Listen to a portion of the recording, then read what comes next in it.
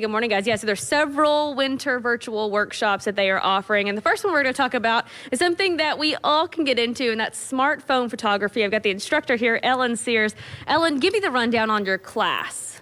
Well, we're looking at the cell phone, the smartphone, as a tool that you have with you all the time, and how to produce those photos that pop, and maybe looking at good composition practices, time of day, where you are, location, things like that. And you like to talk with your, I guess we could call them students, about their why they want to learn, why they go to this spot every day to take photos, because you have a why. I do.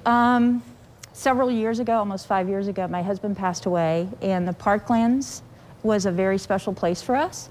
And so after he passed away, I lost that sense of wonder and began to walk the park again and try to discover it. And when one morning when I was walking, it was first the spider webs, dew-covered spider webs, but then it was a sleeping bee. Wow. A dew-covered sleeping bee, and that's my aha moment, that sense of wonder. And then I began photographing the parklands, both macro and landscape. Wow. And explain to people what that means, just in case they're not sure. So a macro is like this bee, or I have it's getting that nice up-close photograph, and these are all with my phone. Wow. And a macro is just looking at something a little bit more closely, seeing something in a new way, making the strange familiar and the familiar strange.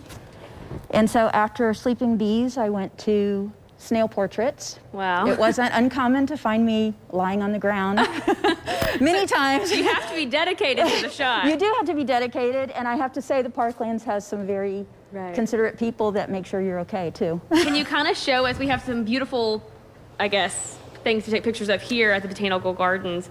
Can you kind of show us what you do when you take a photo and what you're teaching your students? Sure. So what probably the most important thing is just having a macro lens helps me. I have a case dedicated on one phone, and on another one I keep a clip, which I had on my phone, on my coat. But anyway, just clip it on. It's about $10. Yeah.